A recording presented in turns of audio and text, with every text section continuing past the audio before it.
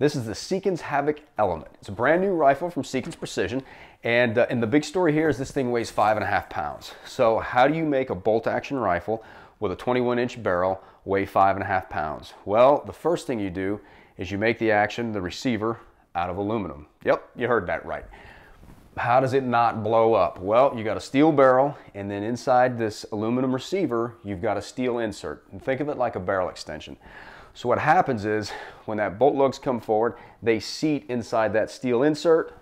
Steel insert butts up against the barrel. That contains all your pressure, no problems. Historically, if you wanted a rifle this light, what you'd have to do is put a titanium action with a steel bolt. And what happens is, once you put lug abutments, once those are made out of titanium and steel starts sliding across them, eventually they're going to gall. What that means, the titanium gets sticky, and then you got to tear your rifle apart. You got to reface those lug abutments, reset your headspace. You're going to pay a gunsmith to do that one. This, not a problem. Steel lugs, steel lug abutments. It thinks it's a steel action, except it only weighs 5.5 pounds. The other thing that Seekins did, really nice feature about this rifle, are these magazines. Now this thing's chambered in 6.5 PRC, and when you load the cartridge overall length of 2.96 inches in a standard Ics Detachable Box Mag that everybody else uses, you've got no room to seat those bullets long. So as you know, when you shoot your rifle, rifling wears in the barrel, and you've got to start seating those bullets out if you want to maintain accuracy.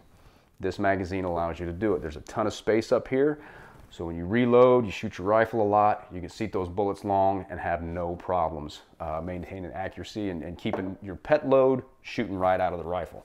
The last thing I'd like to point out on this rifle is $2,800. But when you compare it to custom rifles, well, really there's nothing even in its class, but it has all the features that you would expect on a custom rifle.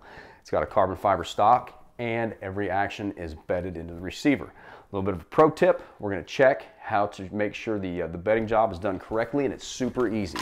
All you got to do, stand your rifle on your chair, put your hand like this. You want your thumb and your index finger touching the barrel and up against the stock.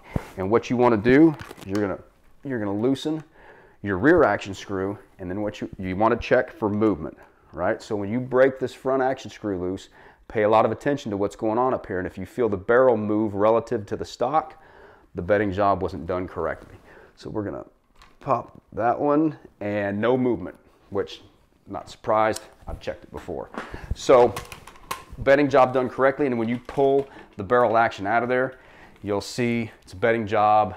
There's aluminum pillars that the action sits on, and it's just a very sound, fundamental rifle, of course, with some exotic new materials using the receiver to make it 5.5 pounds.